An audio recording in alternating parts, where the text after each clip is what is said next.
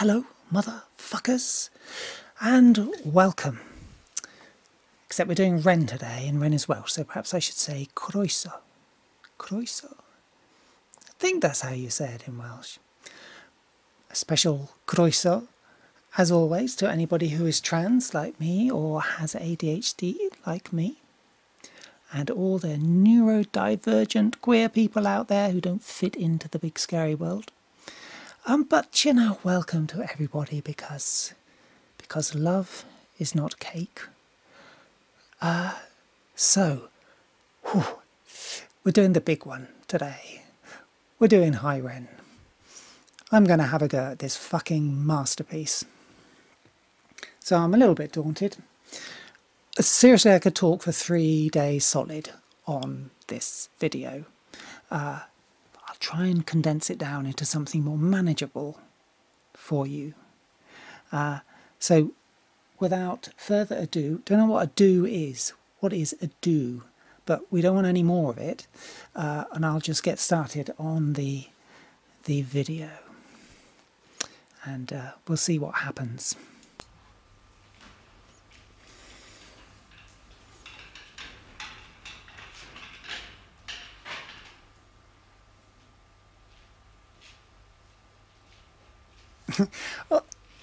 Already, I love the guy in the pig mask. I love this guy. Who is this guy? When he walks out the room, he's got this whole little swagger going on, hasn't he? As if he's about to say, fucking come on then. I don't know who he is, but I like him. Anyway, we haven't even had any musical noises yet, so I better just continue.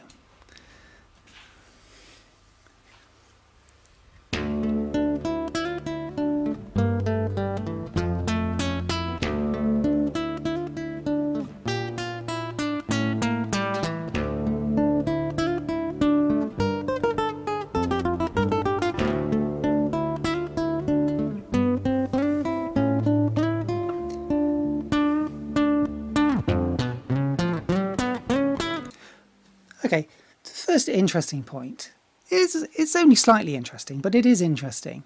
He is playing a classical guitar. Right, now, mostly when you see a pop musician, pop rock musician playing an acoustic guitar, it's not a classical guitar, it's a steel strung guitar. What's the difference, I hear you cry? Well, a classical guitar has nylon strings, plastic strings basically. And this gives it a very mellow sound, a very smooth sound. Whereas typically a rock pop singer will use a steel strung acoustic where the strings are made of metal, and that has a much brighter sound. Go to anyone you like. I'll give you Ed Sheeran as an example. Here he is playing a steel-strung acoustic guitar, just so you can see the sound difference. Notice how bright and edgy this is. Darling, I will be loving you till we're 70. Baby, my heart. Hear that real bright noise it makes. And REN's guitar does not make that sound because it's nylon. So yeah, a little bit unusual, and he plays in a very classical style. I don't know. REN does not strike me as the kind of person who went to lessons. He has the air of somebody who teaches himself stuff, and yet he plays kind of like somebody who's trained. This is a very sort of classical guitar technique. Interesting. I will have to do more research on that. Let's carry on.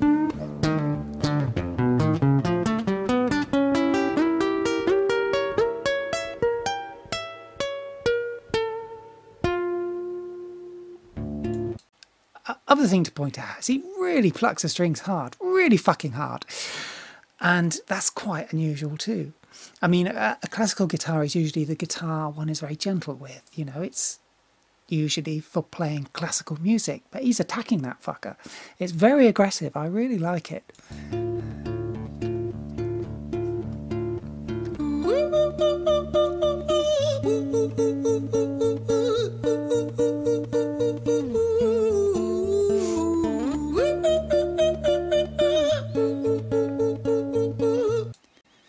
first time I heard him do that, it was, in my defence, it was the first time I'd ever seen him, and I didn't know. Okay, I didn't know, but I thought when he went up for that high note the second time, and he does this kind of semitone thing at the top there, and I thought, yeah, he's missed that note a bit. He's trying to do this, and he's accidentally done. And you know, fair enough, because singing really high in a staccato fashion is very difficult. So, you know, I didn't mind, but I thought maybe he wasn't as good a singer as I later discovered he was. My bad. Because what you find at the end of the song is when he repeats the sequence, is he does that exact same thing again, and that's when I knew, okay, this guy knows what he's doing, doesn't he? And I underestimated him. Foolish me, so early into Hi REN, and I had underestimated him. Let's see what happens next.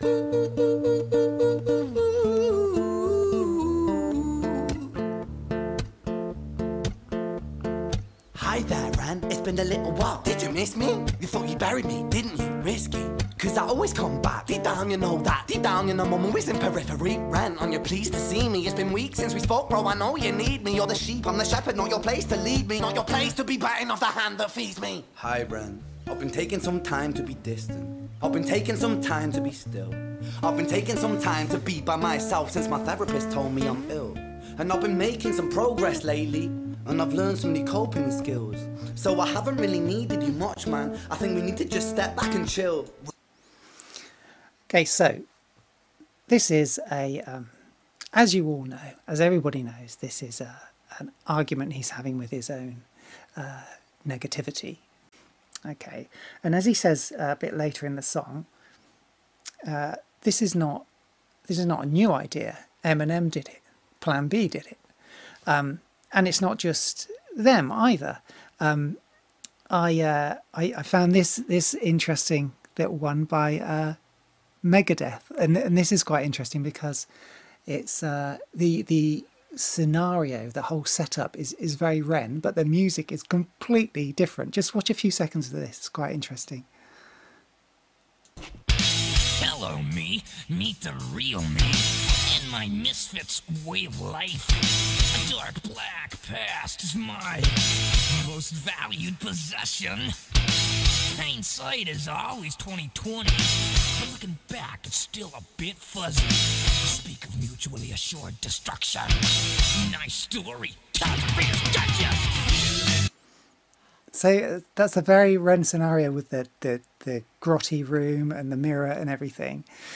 And then, but it's not always done like this, because here's Dodie Clark, brilliant singer-songwriter, and this song is this is also a battle with the subconscious, but in this case it's her depression in conversation with her happiness. So she is representing the depression, and Thomas Sanders on the right is her happiness. So although there are two singers performing this song, it's still her battling with herself. Just hear a few seconds, it's beautiful. Would you mind staying? It's getting late, but I will visit you soon. So just try to get through.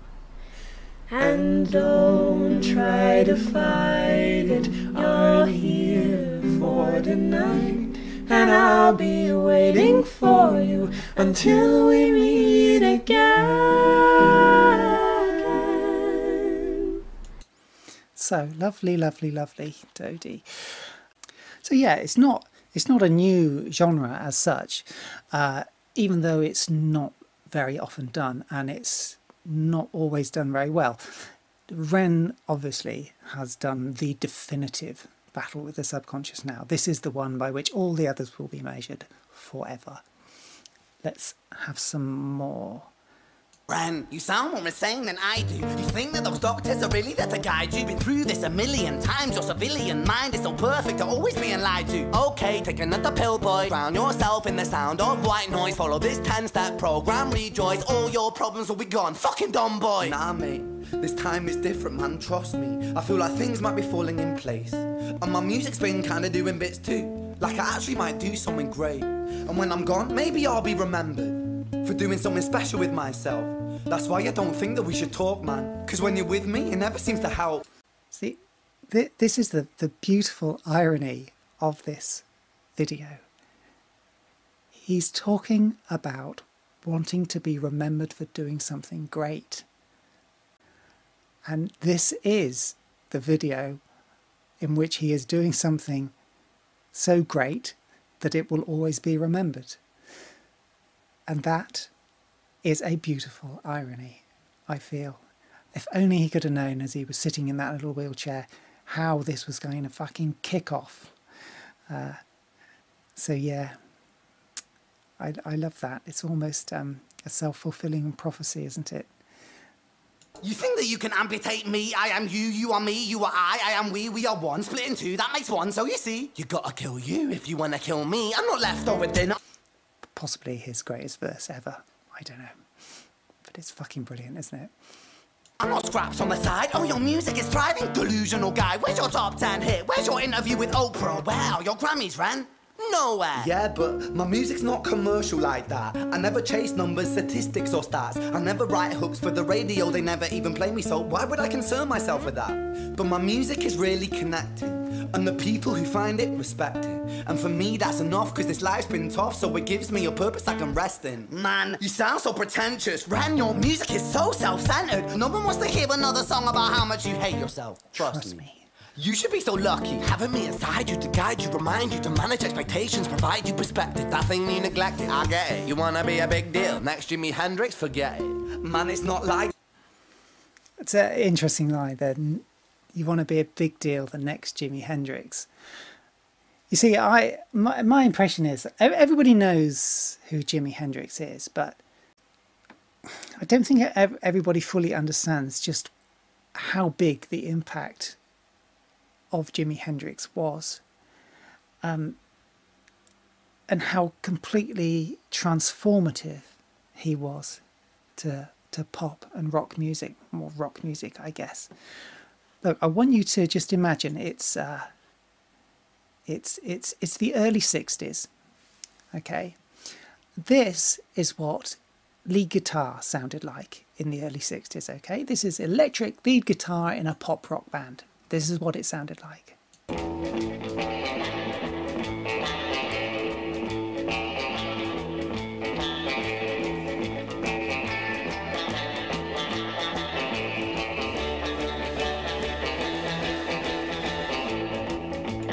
Hank Marvin there with the shadows. Look, I'm not what's that noise? I'm not knocking that at all. I love it. I love a bit of early 60s twangy 60s guitar. I'm sure I've used it in songs. So it's great. But that, if you're around in the early 60s, that is your idea of electric lead guitar. So I want you to imagine what it's like when you see this for the first time.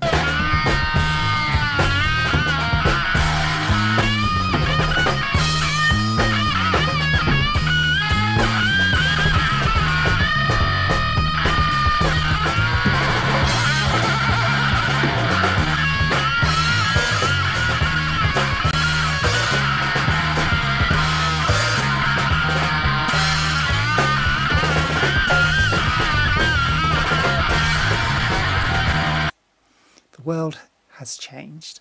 Nothing was the same after this. So somebody could watch that now and think, well, yeah, I mean, it's great. It's just it's a rock guitar solo, isn't it? You know, I've heard a million rock guitar solos. But you have to understand that nobody had heard this before. This was new. This was new, and it changed everything. And the reason his influence is so massive is that every pop and rock band in the world had a lead guitarist. So if he influences all the lead guitarists in the world, or almost all of them, then there's a massive transformation to the rock and pop music scene.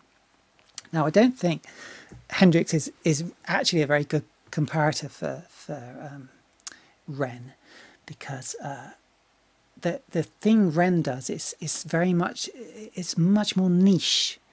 It's very much his thing. It's his own thing. And it's not like hundreds of thousands of rock and pop bands in the world are suddenly going to do tracks like Hi REN. That's just not going to happen. But you can't just measure somebody's brilliance on their influence or how extensive their influence is. You have to measure it on the genius of the particular thing they're doing. And we all know that Hi REN is an absolute masterpiece. So let's go back. That. Man, it's just like that. I'm inside you, you twat. No, it's not, man. You're wrong. When I write, I belong. Let me break the fourth wall by acknowledging this song. Ren sits down, has a stroke of genius. He wants to write a song that was not done previous. A battle with the subconscious. Eminem did it. Played on guitar. Plan B did it. Man, you're not original, you criminal rip-off artist. The pinnacle of your success is stealing other people's material. Ren, mate, we've heard it all before. She sells seashells on the seashore. Fuck you. Yeah, see, this is... speaking as an artist myself, this is quite affecting, really. This constant battle with the feeling that you're just copying people or just ripping people off, that there's nothing original in what you do. It's a terrible insecurity, and really most of the time it's unfounded. You see, the thing is, there is very little that is genuinely new in music ever. Like, take Hi REN. Ren is not the first person to play a classical guitar, obviously. He's not the first person to rap. He's not, as we've already seen, the first person to do a battle with the subconscious type song. All these elements have already existed.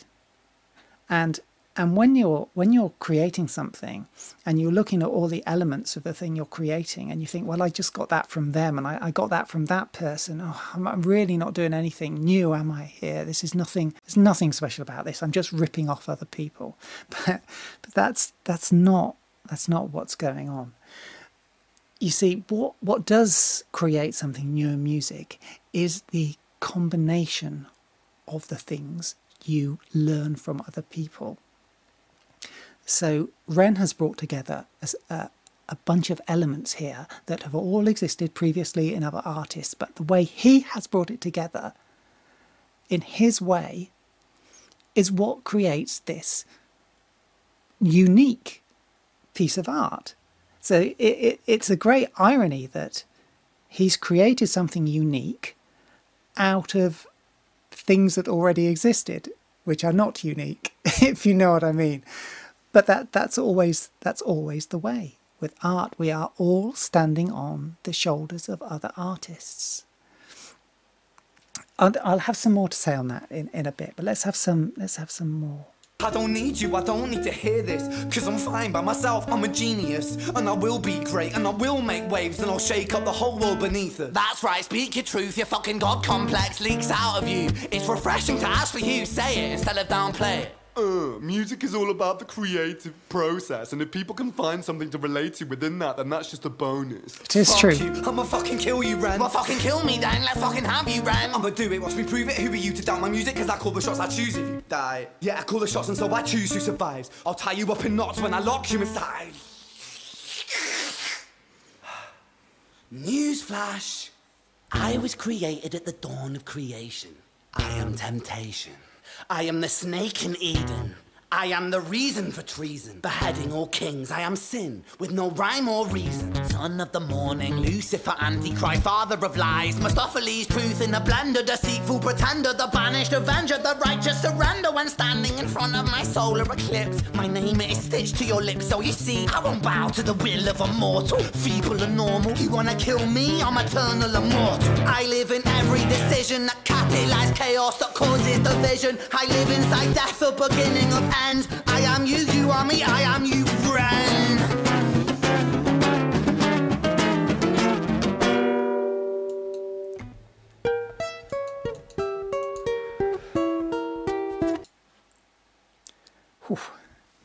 That's the bit that always gets to me.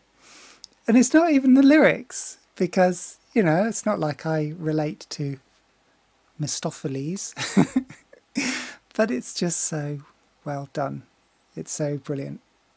And I find it very, very moving to watch something so utterly brilliant. Let's continue. See if I can get through this without fucking crying.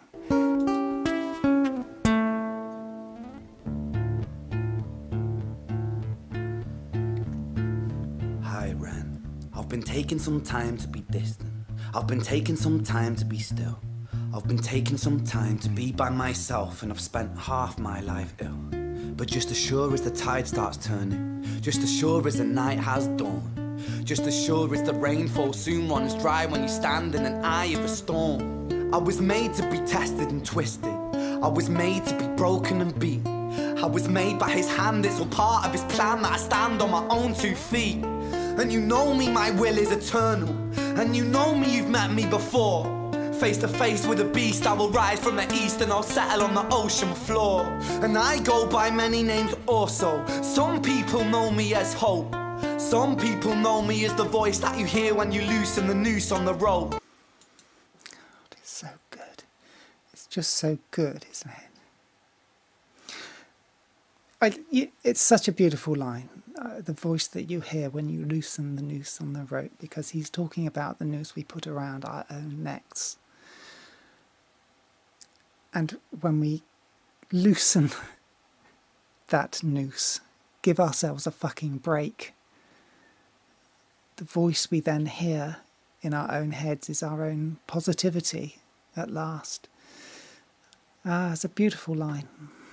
Beautiful. And you know how I know that I'll prosper? 'Cause I stand here beside you today. I have stood in the flames that cremated my brain, and I didn't once flinch or shake. So cower at the man I've become when I sing from the top of my lungs, that I won't retire, I'll stand in your fire, inspire that me to be strong. And when I am gone I will rise in the music that I left behind.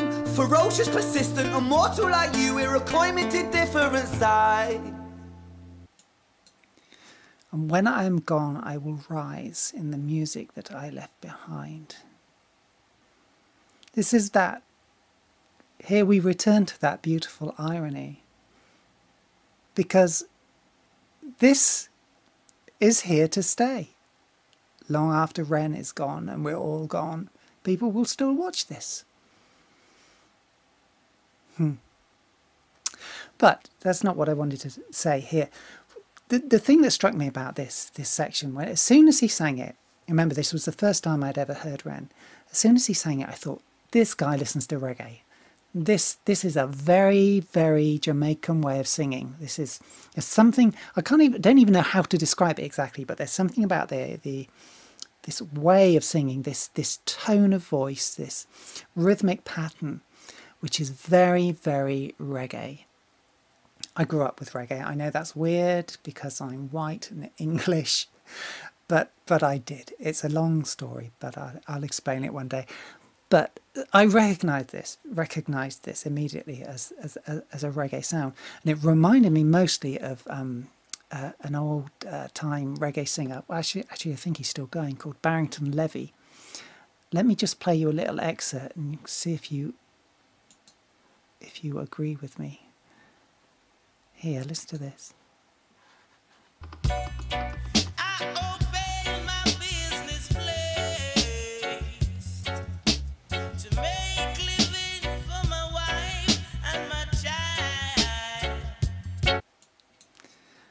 That's Barrington Levy. Such a lovely voice. But do you hear how that is very similar to that sound that Ren has here in this song? Be strong, and when I am gone I will rise in the music that I left behind. Ferocious, persistent, immortal like you, we're a climate different side. The thing that convinced me the most, though, was when I started to explore Ren's stuff in more detail. And of course, finally, I found, and I found this. Great little piece. Murderer, homie, it's the way that I get down. Rat-tat-tat-tat. Murderer. If you see And that is a riff from Barrington Levy. murderer, murderer, stick it do that, do that, do that, do that, do that, do that, do that. See. So this is the kind of thing that you end up being very insecure about. Somebody can easily say, well, Ren's just ripped off Barrington Levy there, hasn't he? He's just fucking stolen that line from that little bit from Barrington Levy, trying to pass it off as his own. No, this is not what's going on here at all. For a start, the Barrington Levy track has 44 million views, right? So it's not like some secret little thing that you could nick and nobody will notice.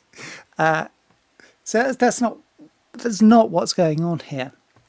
This goes back to the thing I was saying earlier about how all artists stand on the shoulders of other artists.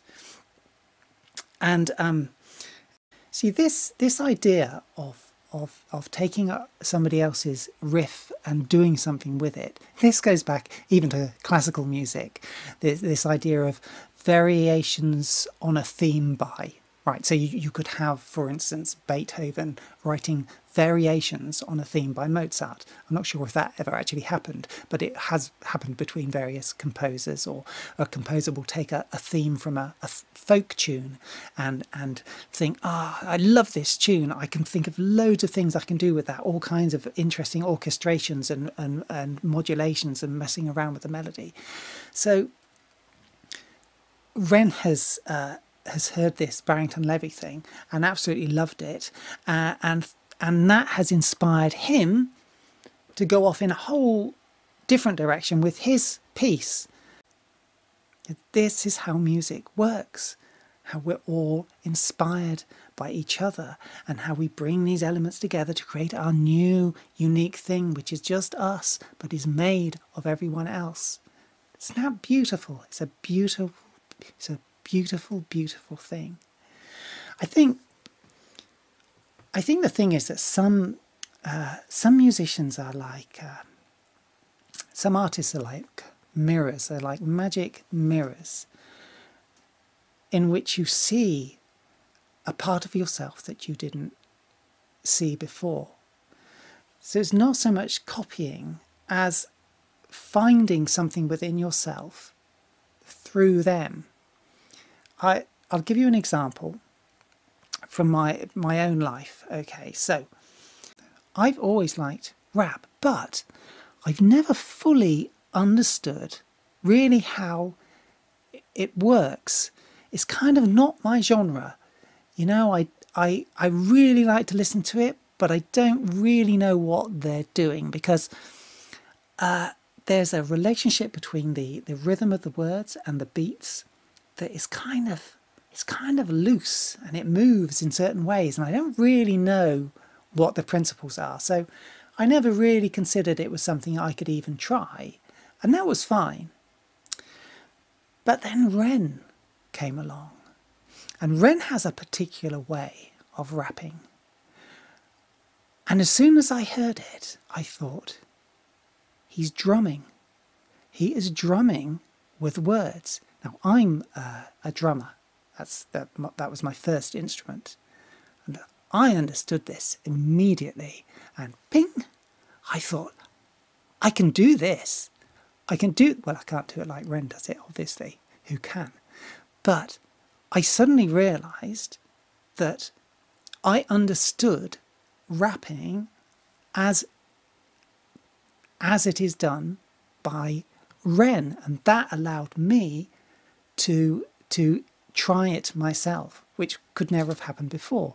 So Ren was the mirror in which I saw a possibility in myself that I didn't realise was there. He was a magic mirror for me. Look, let me just play you this short little snippet. Okay, so as soon as I'd heard him do that, I had a little little gap in a song that needed filling, and it was a song about having to get things out of your system by talking. And I thought, this is exactly the place to put a really short little rapped sequence. Let me try it and see what happens. Wrote the thing in fucking 3 minutes flat, and just went and did it. Let me show you what I came up with. I can't even get out my words. I can't even make myself heard. I can't even spit out the hurt or the bitterness stuck in my throat till it burns. I'm eating myself from inside, holding piranhas inside, feeding them every negative thing I have ever devised. I'm puking them out to survive. Right now speaking, venting, ranting, putting every fucking feeling beside me. I won't give them control anymore. So, look, it doesn't matter if you think that's utter shite. But the point is, I really enjoyed doing it, and I could not have done it until I'd seen Ren do it. And he allowed me to understand rap in a new way that would work for me. And that is exactly what's going on with this thing of Ren using the line murderer from Barrington Levy, but it also explains the constant insecurity where I'll be thinking to myself, oh fucking now I'm rapping just because I'm into Ren. Oh, it's pathetic. You know, these kind of conversations you have with yourself, and that he's referring to earlier with Eminem, Plan B and stuff.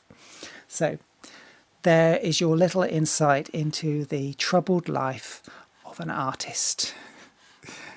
Let's go.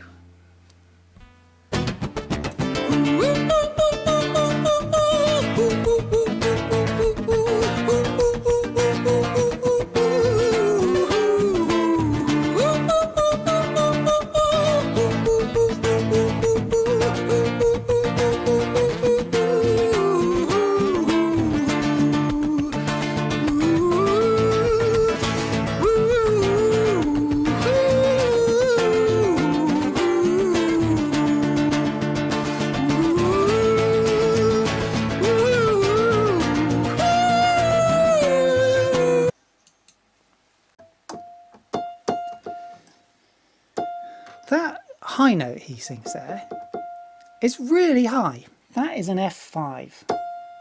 That's really high. Most men will really struggle to hit that note. So that's interesting.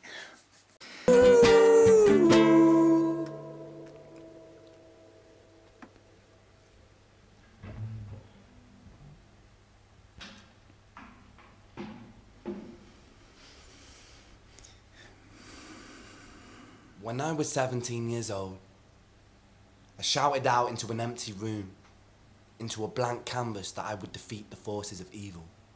And for the next 10 years of my life, I suffered the consequences, with autoimmunity, illness, and psychosis. As I got older, I realized there were no real winners and there were no real losers in psychological warfare, but there were victims and there were students. It wasn't David versus Goliath. It was a pendulum, eternally swaying from the dark to the light. And the more intensely that the light shone, the darker the shadow it cast. It was never really a battle for me to win. It was an eternal dance. And like a dance, the more rigid I became, the harder it got. The more I cursed my clumsy footsteps, the more I struggled. So I got older, and I learned to relax, and I learned to soften, and that dance got easier. It is this eternal dance that separates human beings from angels, from demons, from gods. And I must not forget, we must not forget, that we are human beings.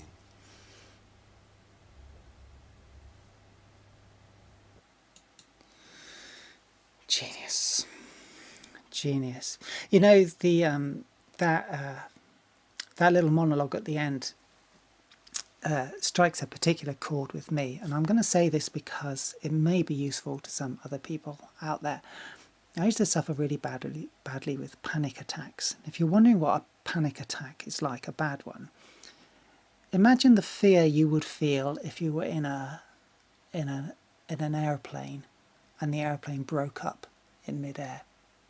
So imagine that level of fear, but then imagine that level of fear just hitting you randomly for no apparent reason, just as you're walking down the street or sitting at home watching the television. That is a panic attack.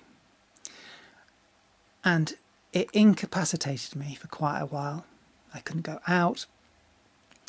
I became quite agoraphobic, and yeah, it was a bad time. But one of the things that got me out of it and helped me learn how to live with it, control it, was something I read in a book, which explained that panic feeds on your resistance to it.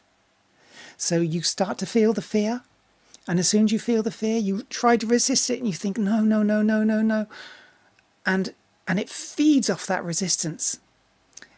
And it grows and grows, and you're in a spiral. You're in a spiral, which takes you right to the very peak of the most intense fear that your body can actually produce. And the advice was to go with it, to actually go for it. Go ahead, panic. Give it your biggest panic you've ever had in your life. And what happens is, then you feel the fear again, and you're thinking, oh, no, no, no, no. And you're thinking, go with it, go with it. Really panic. And then you think, right, okay, I'm going to panic. I'm going to panic really hard, like, ugh. And it just goes. It just disappears. You're giving it nothing to feed on. It's like one of those monsters, like an entity in Star Trek, you know, when there's an entity and they fire their phasers into it, and it becomes stronger because it feeds off the energy of the phasers. It's like one of those things. So I don't know, maybe that'll be useful to somebody out there. But anyway, that was Hi REN. An absolute fucking masterpiece. You know, if you're into Hi REN, there's another artist you should check out, K Tempest. They do something in a similar vein to REN sometimes. Let me play you a little excerpt and you'll see what I mean. Check this out. Clive is close to her now, one hand on her shoulder, the other is opening his flies. Well, she can feel her fury rise. She stares straight into his eyes. Now he couldn't meet her gaze, but she would not look away. That's when she reached behind her head, she pulled a bottle from its place. She swung that bottle in his face, but he just grinned when it hit him, although he bled like something bit him. So she swings again, the bottle smashes, then she sticks that bottle in him. But he is almost laughing, the blood's bubbling at his temples, but he keeps grasping. His eyes are rolling, his breath is rasping. Fuck it, she grabs another bottle, she swings them both, but now he's throttling her throat and he's pulled her to the floor and he's above her so close she feels smothered, but she... I'll stop it there. Don't want to give you any spoilers, but yeah, you see how it's in a similar world to REN. So I'll put a link below. You can check that out if you want to see it. In the meantime, thank you for listening to me talk for God knows how long this has been going on. But thank you anyway. And thank you anyone who said something nice about me in the last video. Thank you very much. So yeah, be kind to somebody. And stop fucking bombing Gaza. And I'll see you soon.